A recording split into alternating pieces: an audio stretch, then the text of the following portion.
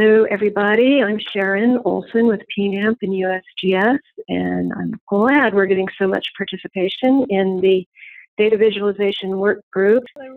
For those of you who haven't been with us before or very often, the first couple of meetings, we just sort of scoped what we wanted to do, what our goals might be, and whether we wanted a product from this group or not. And everybody came to a consensus that we really just wanted to learn from each other, and we wanted presentations to see what we were doing around the region, and we wanted to find out what data visualization tools are available.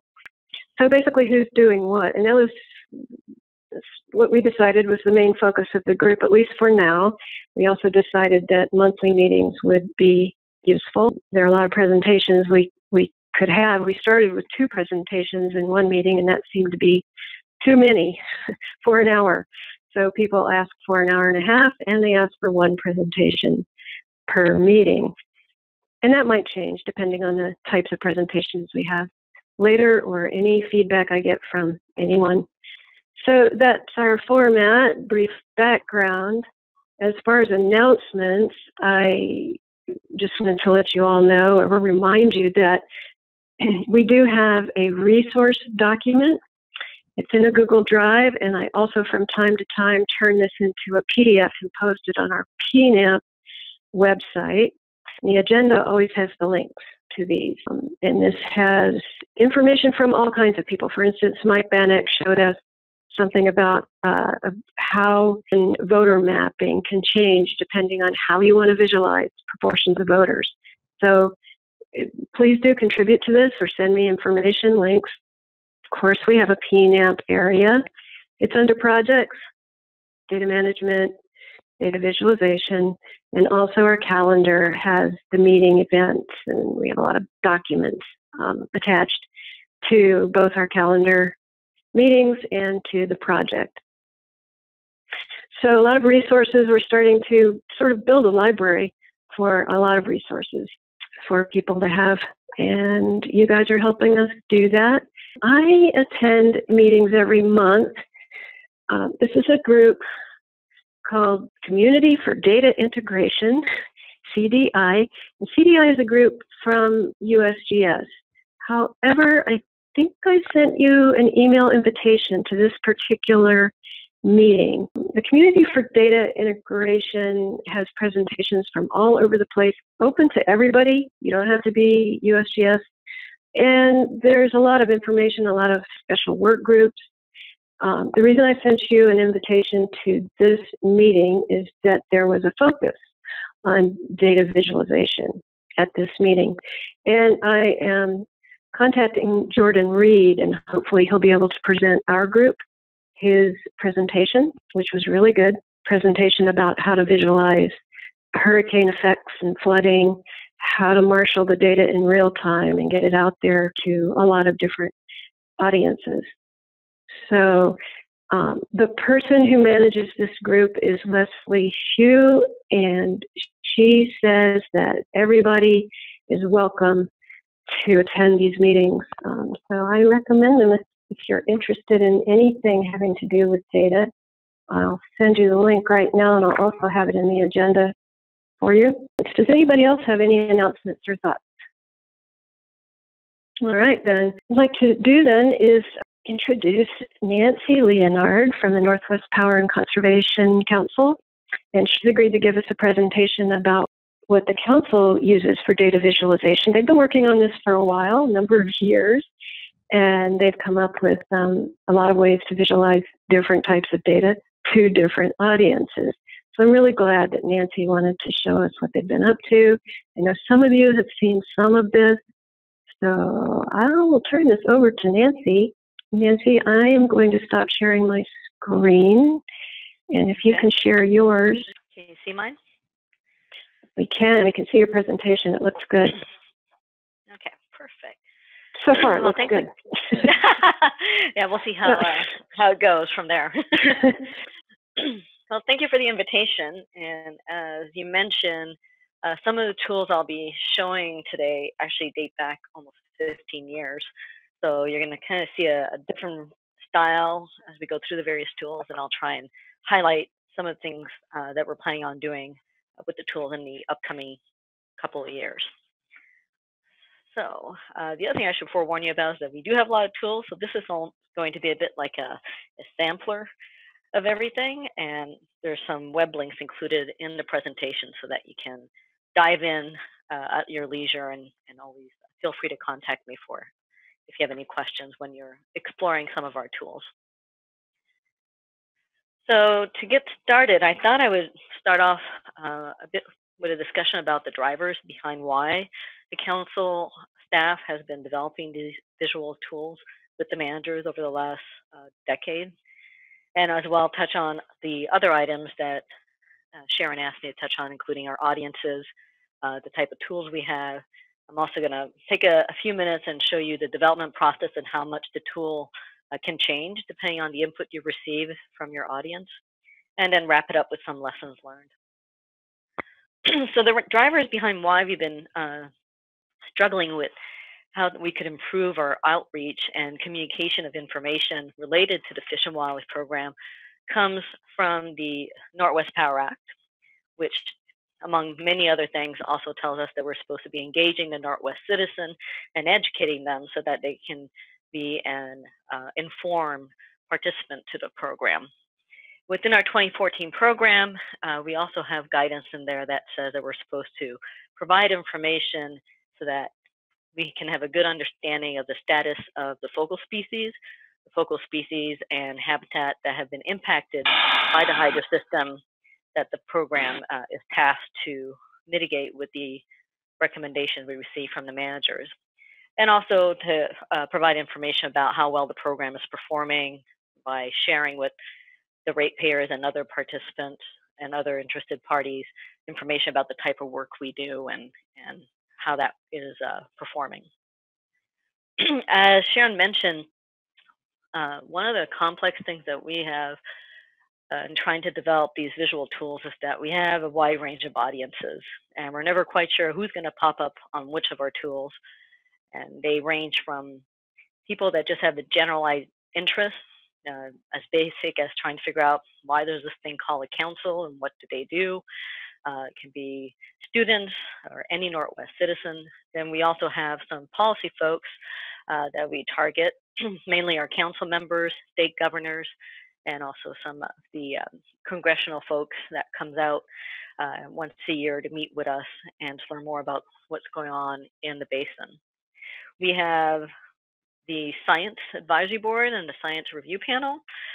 They're more, as you could guess it, more technical. They're scientists from around the North American area who help us out by reviewing projects that get funded through the program, as well as reviewing topics of interest and of concern in the area.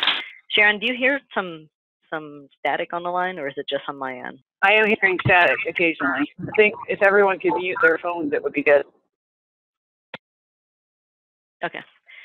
And then the last group audience involves the Fish and Wildlife managers who actually provide the recommendation that guide the type of work that gets done through the program, as well as performing the work that gets funded through Bonneville and other agencies.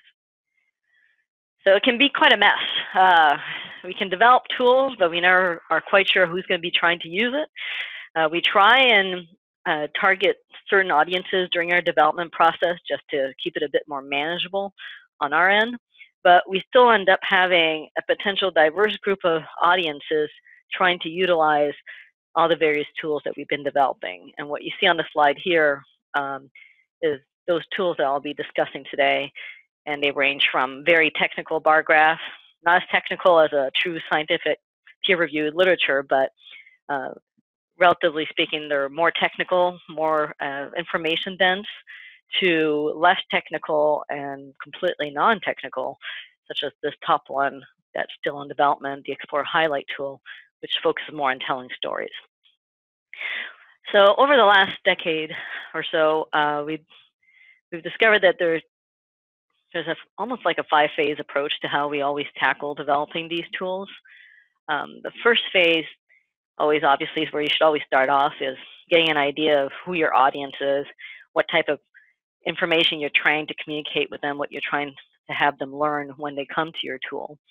And then once we have an idea of the scope, roughly, we go about compiling the content that we think we would want to include in the tool, and then we start engaging our audience, our council members, to get an idea of, do we have pretty much what we think is out there that we would want to include in the tool. In phase 2 is when we start mocking up what we think the tool might look like, what the output would look like.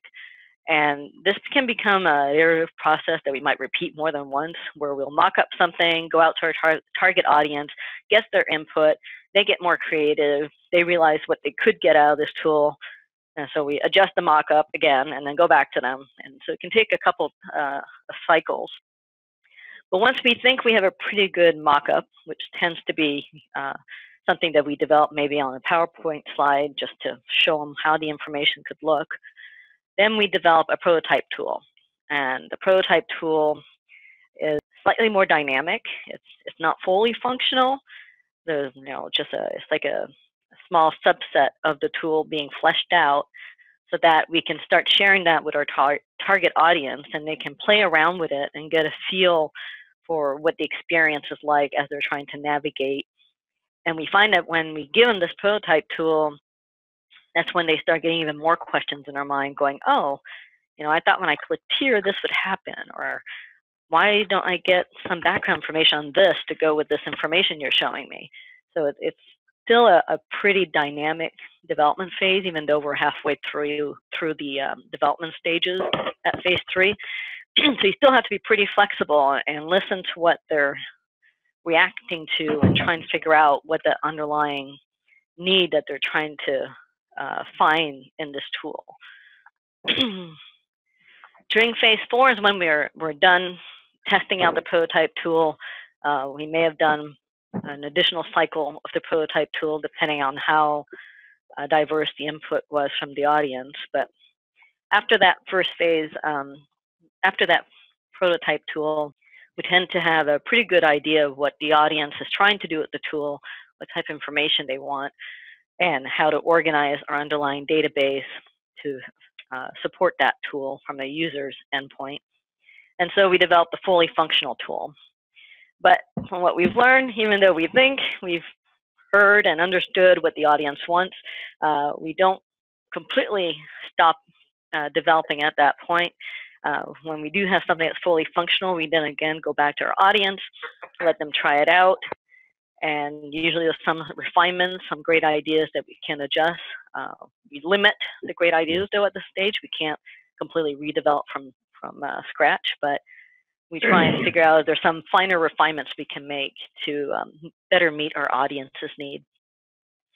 And then the last phase, once we actually have that functional tool, one thing we've learned in recent years, given all the reduction in budget and uncertainty in future budget, is we are trying more and more to develop tools that have an interface that council staff can access so that we can update any content that can become out of date and not have to rely to a third party, and try and keep it simple enough of an interface that as council staff change over time, we'll still be able to manage it. It's not going to require someone with any special expertise. So just to give you an idea of a tool we recently developed and how quickly it changed, I just want to go over this development process using the Fish Objective Story Map tool. And what we're going to look at is the phase that focus on salmon and steelhead natural origin abundance objectives. And we started this work in 2014. And as you can see on the left with the arrow, it was several years of development. You always think you're going to start something and it's going to go super quick because, hey, it's such a narrow focused topic. How long could it possibly take? So we started in 2014 following the guidance in the Fish and Wildlife Program, which directed us to work with others in the region to compile every existing objective for natural origin adult salmon and steelhead abundance that we could find in the basin that was either related to Bonneville funded work through the program or completely unrelated. We just find it, compile it, and figure out a way that you can make that information accessible to others. So the first step we did is we compiled everything you could find, We use assistance from QW Consultant to help me out because we're quite a small staff here. So we couldn't do this on our own in a timely manner. So we compile all the content. And our first phase was just put in an Excel spreadsheet. A bunch of rows, really overwhelming. We had close to 3,000 entries of different objectives, quantitative and qualitative, that we found for the 5 species of salmon. And we had a lot of numbers to play with. Before we went forward to develop a tool, first thing we wanted to double check is, did we find everything? So that we have a good idea of the scope of variety of objectives. And then we decided to do a quick mock-up. So the first version of the tool is what you see on your screen right now. It was pretty basic looking. It allowed folks to pick a species, change their background a little bit. They could print what they view. But it was still pretty limited in how the information would be displayed. So we brought the content, this more basic tool, to 2 meetings in 2015 to get input from the fish and wildlife managers as well as our council members. We showed them, we found a lot of objectives, and right now with this very basic tool, if you want to view them, it's going to be a bit clunky because you have to scroll left and right to go through all the different objectives that exist in a given subbasin once you click on a subbasin on the map. And then you can get a slight overview of the range of numbers that we found. But then you basically keep on scrolling all the way down until you see all the various documents that have objectives. Sorry, I keep clicking. That have objectives related to selected species steelhead in the clear water subbasin. So it was pretty clunky and not that attractive, but it was a way to get started, to get some input on what people thought we should do with this topic to make it more useful, and get them thinking about how they might want to interact with this information. So based on the input, we completely changed the way the tool looked. We developed a more interactive, more appealing looking, and a tool that allowed more options for how the information would be displayed using the Esri story map. And this again is with the help of QW Consulting, because we didn't just use a normal template from the Esri story map gallery, but we actually had QW Consultant download the code behind these templates so they could customize the tool for us. So we met again with the managers and the council members in 2016. We showed them the new version of the tool, show them how we had listened to them. They could now change the view by option so that they could choose to view the objective in the database organized by subbasin, which would be on the top right where you have the view by option, or by major population group, or by population. We allowed them to pick a species by clicking between tabs instead of the clunkier version on the previous version. And they also requested a bit more filtering ability, such as by being able to, once they pick a subbasin, let's say, or a major population group or something, they could then come to the tab of their choice, and then they could also narrow down and only see the fall Chinook or the spring-summer Chinook instead of all Chinook at one time. So we started modifying it. We also found out that when you provide the information and more easily to the user, it's a lot easier for them to start finding all those typos you missed the first time around. So it gives you another way of double checking the accuracy of your content. So the way this new version worked is once they picked the view by subbasin or population, the species, if they filtered by run, then they could either display the content of information related to this, in this case, the steelhead in the Lewis subbasin, by either clicking the tile on the left or by clicking on the map. And then wherever they click, it would pop up a box of information. Now for this tool, for the fish objective, we figure we probably would have the council members looking at this, some of the audiences, such as reporters, as well as the technical people. So this is one of the tools where we actually tried to meet multiple audiences, which is, as you can imagine, challenging.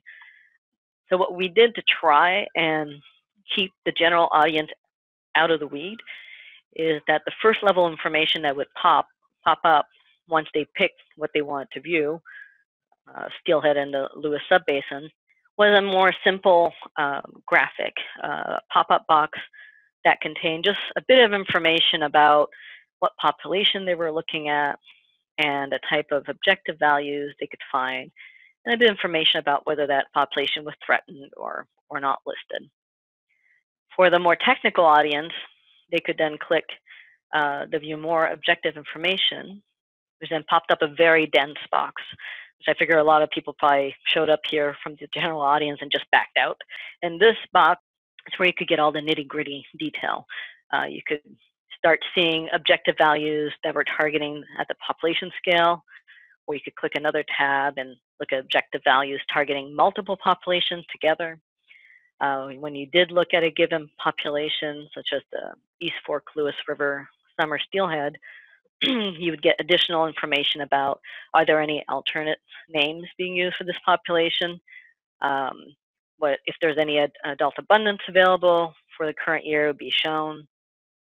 Some other background information related to their listing. And then you would also see more details about the actual objective value associated with this population. For example, the first row here shows that there are some documents in the Lewis Subbasin that denote that a 500 natural origin salmon steelhead abundance is what would be needed to meet the minimum level, the minimum abundance threshold. And then from this row, you could get more information about who created this objective. Was it NIMS, some other entity? When was it created? What year was the objective published? And then you have a link to the actual source document. So you could read the objective within context. Once we had that level of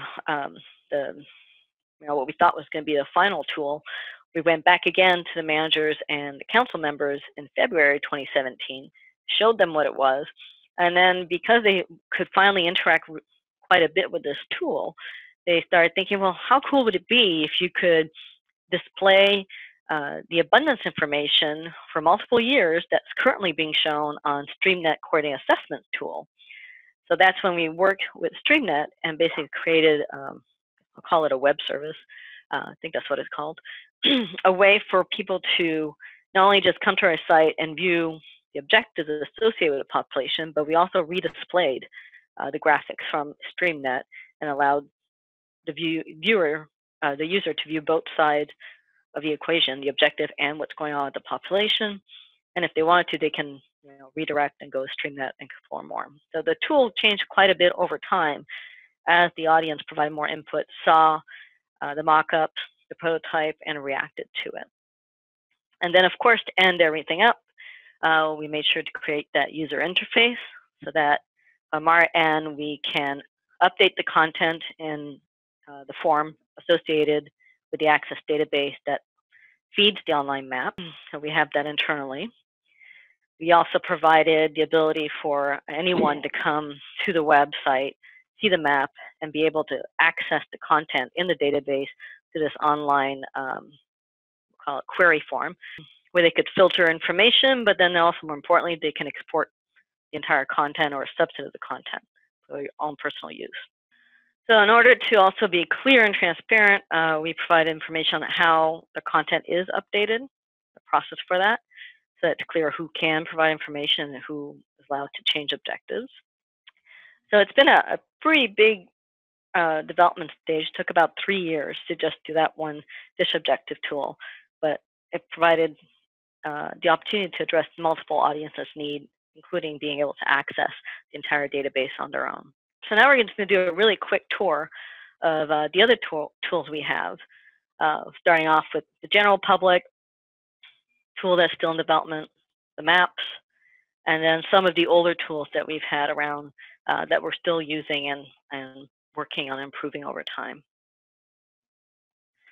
So the first tool I want to touch on is one that we're still developing.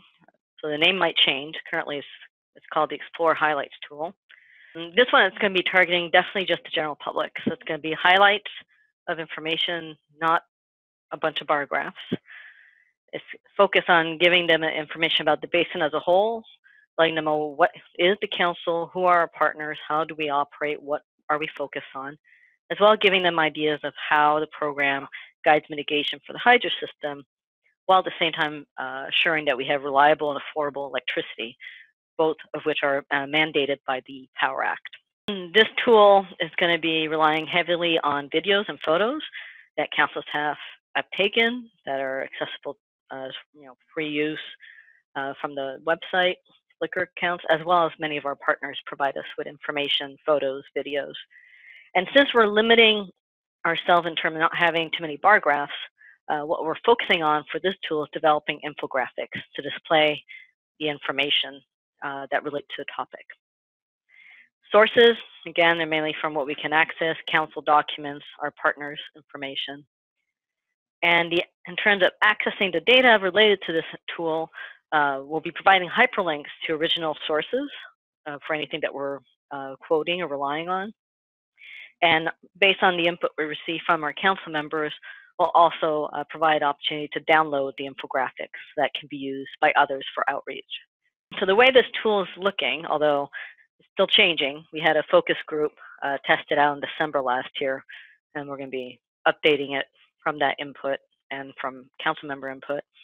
It's going to start off that when the person comes to the site, they're going to see just this top image, the really nice background, the Columbia River Gorge. Then as they either scroll or click to begin, they get brought down to an area where they basically get to pick their own adventure. They can either learn about the topics by topic, which is these picture icons, or by region. And that's again to meet the different audiences' needs and desire to explore the content in a manner that matches their interest. Once they pick a topic or a region, they're going to receive at first infographic slide deck that basically just rotates on its own. With the focus group, we tried out different types of infographics, and the one you're currently seeing here is what they seem to identify with the most. This series of infographics rely heavily on videos or photos as a background, and then numbers that come in and pop up along the way versus the more cartoonish infographic that we're used to seeing. Based on the input we receive, we also tested out different types of information they might want to see associated with a topic, and they basically picked that they prefer to have story maps, short little story maps that would be related to the topic they click. So you might have 3 or 4 of them related to the council. And then again, relying heavily on videos and photos and just a bit of text to tell the story quickly. The program resource maps, we started developing those maybe a year ago, and we're continuing to develop them. This one is a bit more technical because it focuses more on information that we need at the council to make decisions, as well as to help our implementers. Right now, they're targeting a couple different types of topics. We have a series of maps that look at the maintenance that is projected to be needed for facilities and lands that have been purchased through the program by Bonneville. And we also use this tool to tell the story about the fish objective, like I showed you in the development illustration. We rely a lot on geographic location, again, photos, background information, and then whatever the main point of the map was, information about the maintenance need or what objectives exist related to a fish species. Data source, again, come from managers, published reports, annual project reports, other tools and databases we can leverage. And currently, the only data access other than viewing is that query tool that we have for the fish objective database.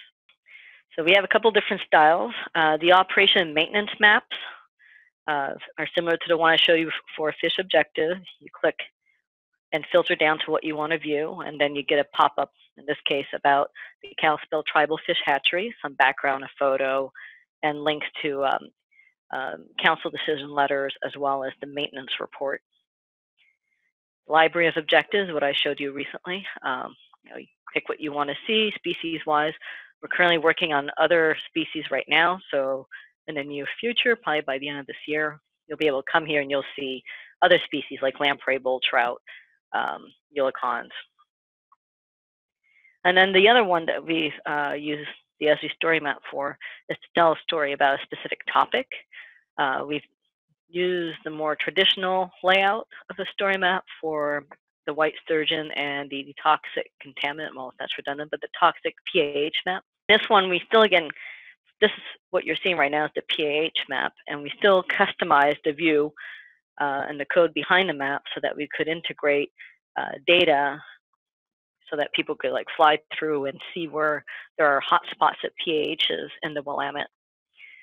Still pretty more dynamic. High-level indicator report, we've had that one up for about 10 years. Focuses mainly council members and governors. It's like a highlight of type of actions being implemented through the program and fish status. It draws information, tries to summarize them, still using pie charts and bars, so it's not too high up in terms of summary. Relies on our usual data sources, and you're limited to viewing the data table and original data sources, but you can't download. When you come to this site, you start off on the left, which is the entry page, where you get to pick what topic you want to explore. When you pick a topic, then you see a traditional bar graph or line graph, and you can click to expand and see the data table or the data sources. And the Subbasin Species Dashboard, that's been started for almost 9 years, but it's still not complete. We're kind of doing it on a limited budget, limited council staff time. So we develop it as we can. The audience for this one was really for the independent science review panel. They review our projects, the projects that are funded by Bonneville, and also for council staff. And basically what this does is try and bring together all the information related to a subbasin so that our science review panel, when they're reviewing a project, can get a sense of what's going on in that basin, whether it's limiting factors, objective, other entities working there. Again, we leverage what we can, reports, databases, websites of others. We rely a lot on our council Fish and Wildlife Program subbasin plans, as well as a Bonneville project database. And you're limited to viewing the content. The way this one is set up is you first come again, what you see on the left is the entry page, where you can pick a subbasin or a species, and then it pops up into another page that it basically summarizes the objectives.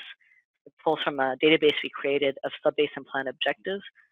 It shows you the limiting factors from the subbasin plan, organized to match the NOAA ecological concern categories.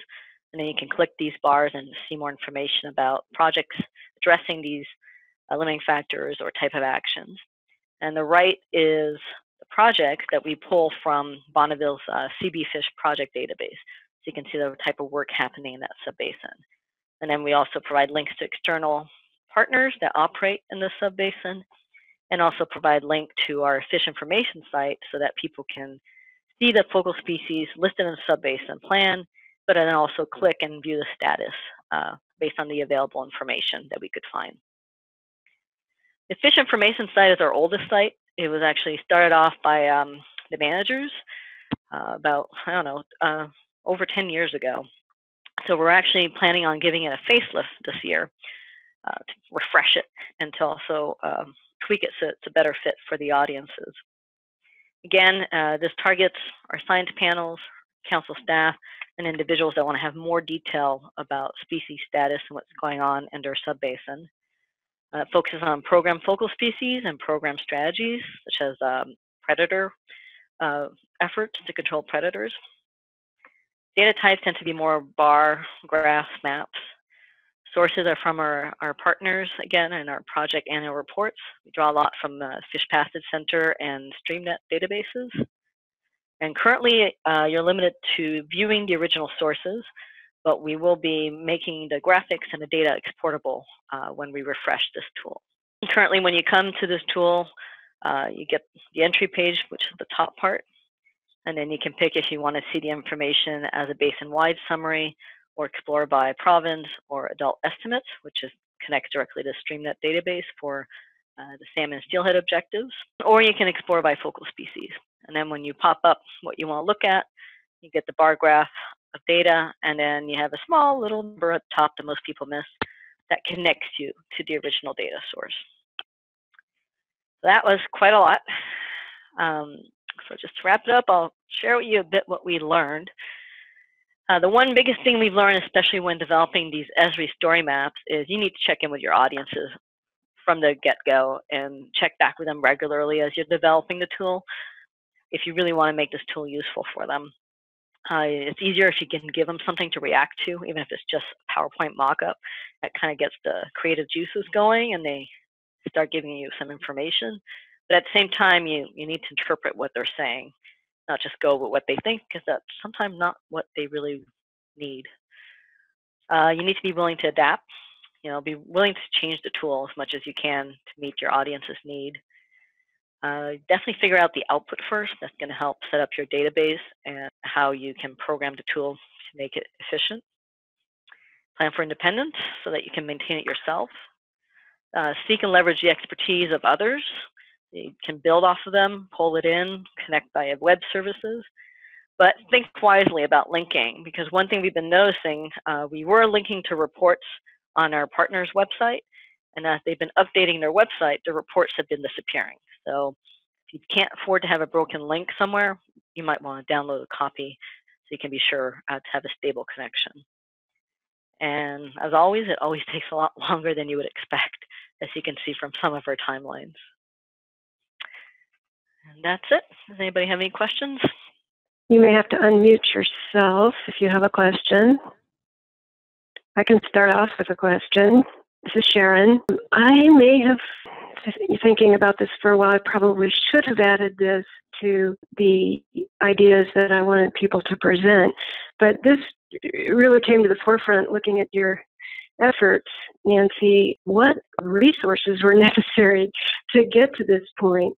And that's a question that I would ask of everyone who's presented. I think Chantel is here, and Michelle, Keith, and I think Russell and Brian are here, who presented One Fish, Two Fish.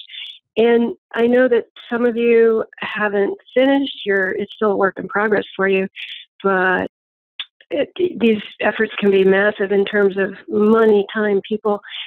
So, and I know you may not be able to disclose exactly what it takes, but roughly what kind of resources are necessary. We see the timeline. And then what additional resources do you anticipate needing? Yeah, it depends on the tool. So for example, the white sturgeon tool at the bottom, that was all done internally with council staff time. So we worked closely with our public affairs. The cost associated with that of the white sturgeon tool was, of course, having the Esri license so that we can use the story map template, and then council staff. It still took, because we do it amongst other duties, it still took close to an hour. It took close to a year to get the white sturgeon map ready for prime time. So I don't know. We're all salaried, so I don't know how a piece of power, the hours for that, but you definitely have the license and then internal resources. For fish information site, that one, to maintain it, we have assistance from Bonneville, and it's a contract that helps, I think, about to maintain the data, because so much of the data on the fish info site is not available from a database anywhere on the web, on the basin. We basically have to read reports and extract the data. I think that takes, just updating the data is close to 25 or 30,000 a year or something like that, because it's very manual intensive. And that's why the more we can get our partners making their data accessible, the more we'll be able to cut down on that. And it's so labor intensive that there's a component of the fish info site that we can't update annually. So we have some components that we update maybe every 3 years, every 4 years, and try and juggle things around a bit. The sub-basin dashboard, that was all internally developed, again, just like the white sturgeon. That's why that's taking so long. We kind of do it as we can among 3 staff that focuses on content, and then we have our one webmaster, database guy, who can help us with the back end. High-level indicators, again, that was done internally, same way. Fish program and the program resource map, that one we're sharing the workload between council staff. We also taken a lot of volunteer from Bonneville staff for especially getting polygons for the lands.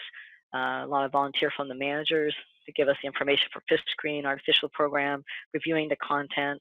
So there's a lot of volunteering going on, council staff, and then for these resource map and wildlife program, because we associate more priority to these.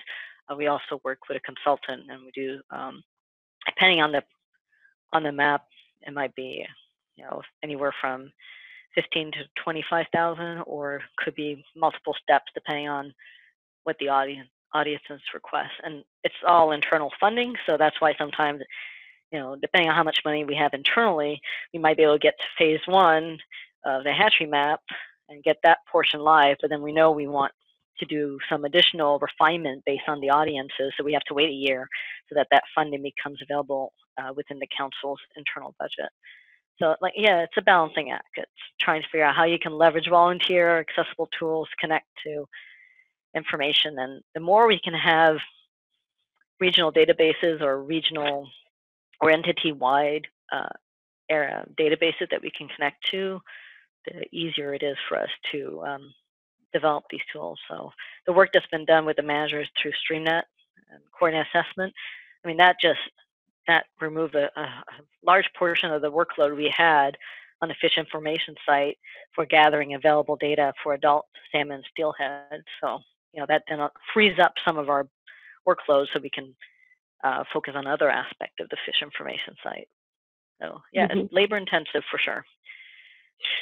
Yeah, do you see that if you were able to have a data flow that included APIs, it would free up a lot of your time? You said you had to manually enter a lot of the content, the data. Yeah. Yeah, definitely. But the trick is finding the data, though. So a lot of our partners don't necessarily have the data in a manner yet that's accessible. So a lot of the resident fish species, we have a hard time getting that, or the hatchery release information. But as we see improvements on our partners level and then the regional databases level, that definitely frees up a lot of information and reduces the redundancy of having someone, to re-type it in again because it was given to us in a typed up report. So, right. room for efficiencies. Can I just interject here for a second? This is Chris over at StreamNet. I think you all bring up a really good point. We've attempted to move into the automation realm in several other species through coordinated assessments, and that's still the goal of the project, but it's been resource limited with the focus being on salmon and steelhead. But that's been our intent all along, to build sort of a database for resident species, hatchery fish, sturgeon, et cetera, that would feed into things like the council's websites via API. So we could replicate what we do with salmon and steelhead if we had the resources. Yep. Hey, this is Evan from IDFG.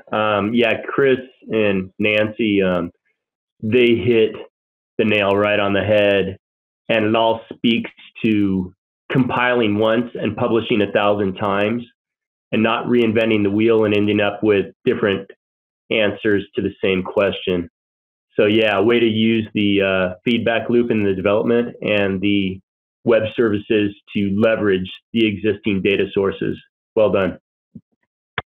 And definitely, if anyone sees a topic that we have and that of some database that I don't know about, feel free to let me know, because the more we can continue leveraging and connecting, the better it is. Well, this is a great set of tools. Thank you, Nancy, for your presentation. Any more questions for Nancy or discussion about, I'd like to hear what people think, people who are involved in developing these kinds of data visualizations, people who've presented before, if you have similar problems or lessons learned. Yeah, hey, this is Audrey. I have a question about one of your lessons learned. I just wondered if you could talk, just maybe expand just a little bit about that very first, that's it, the kind of the check-in with audiences early and regularly and often. I think that is a really important one. I just wondered if you could, do you find that bringing specific, options to people, how do you frame the questions when you check in with folks, and you do it kind of just like during existing, meetings or venues and that kind of thing? If you could just talk about that a little bit, I would like to hear your thoughts. Definitely. So one thing we've learned about that is we want something from them, and they don't necessarily want us to give us. They don't necessarily want to give us their time. So we try to be as flexible as we can in terms of making it easy on them to provide their input. So yes, the first is definitely has something for them to react to. So even though we can be completely wrong in the first mock-up, and actually it's kind of good to be completely wrong in the first mock-up, because then that really gets them over that shyness and start providing input. And frequently there'll be myself and the person that helped me develop the mock-up coming along, and then we'll actually sort of attack our own mock-up to try and get them talking. Because a lot of time we'll show up and they're kind of a bit hesitant to look at something you mocked up on a PowerPoint and start nitpicking and offering up an idea that's completely out of left field. So I usually try to plan a minimum of an hour and a half, depending on the stage. I might actually do a lot of traveling myself or set up a lot of individual webinar with smaller subgroup of people, so that's a bit more of a safe environment where they can chat informally with me. And we'll do it, preferably I try and do it in person, because then I can gauge also how they're reacting behaviorally to certain things. You can see them, starting to react to something, but they might not voice it yet. So then you can start teasing it out of them. So it's a lot of work on your part. You need to be the one that tries and put the majority of the burden on yourself, develop that mock-up, and make it easy for them to provide that input, either by going to them, offering a webinar, or other ways to provide that input informally, so that and don't criticize anything they say either. Early on, I try and encourage them to think as broadly as they can, and not try and veto anything they say right off the bat, because often the same idea will pop up and then I'll realize, oh, they're saying this, but they really mean that, and then we can work with that input. The other thing I tried, though, for the general public one, since I don't have as easy access to the general public, it's a bit easier for me to get input from managers and our project sponsors and our council members. But for the general one, the highlight that we're still working on, that one I actually held a focus group.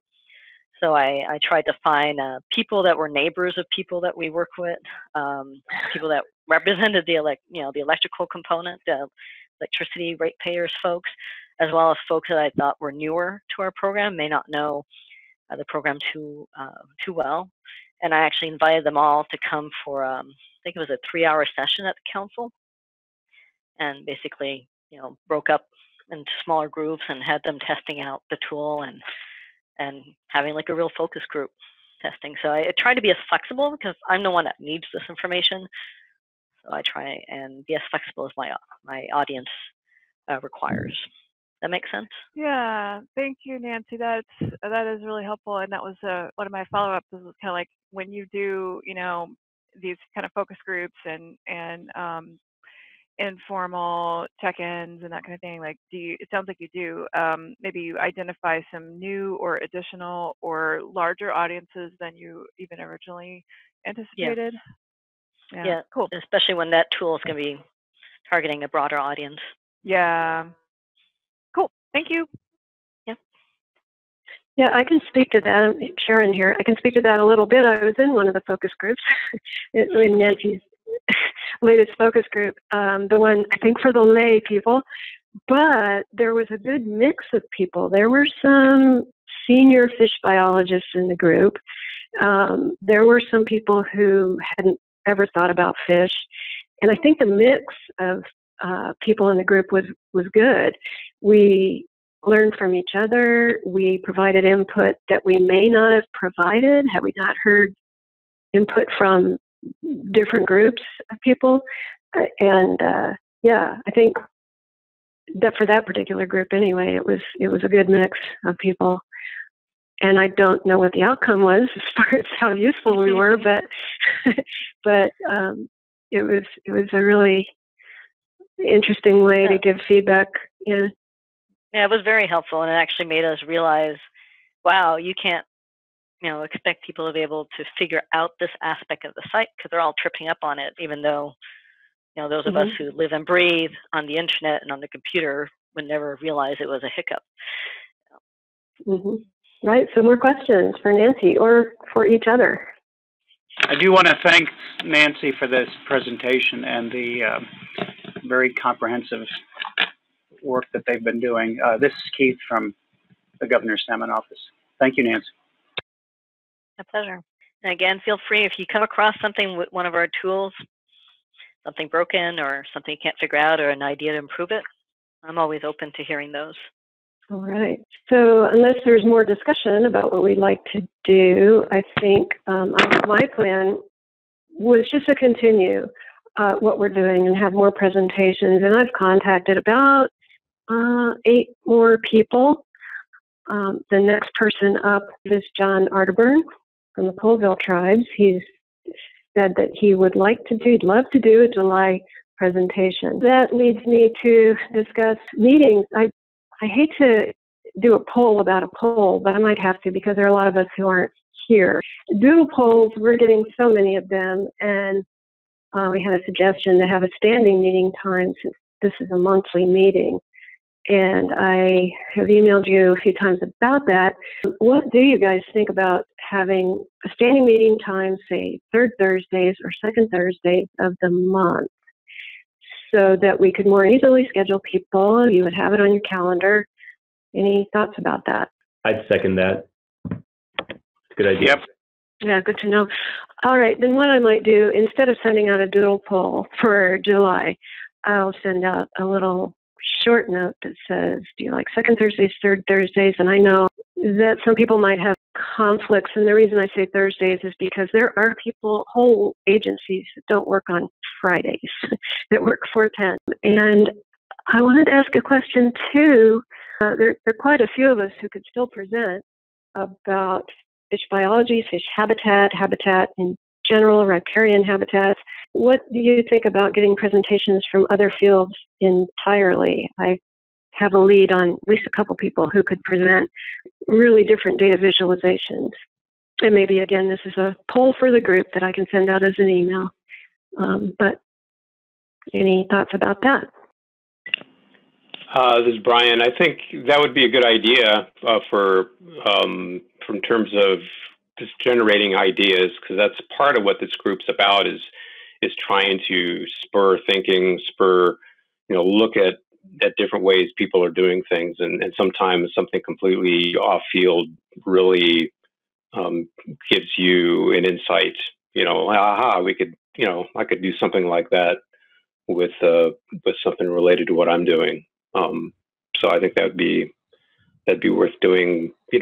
It doesn't have to be every time, but every other month or something like that. You could bring in somebody from outside. Sharon, I had a different idea maybe that we might want to talk about for the future, and it occurred to me from Nancy's experience.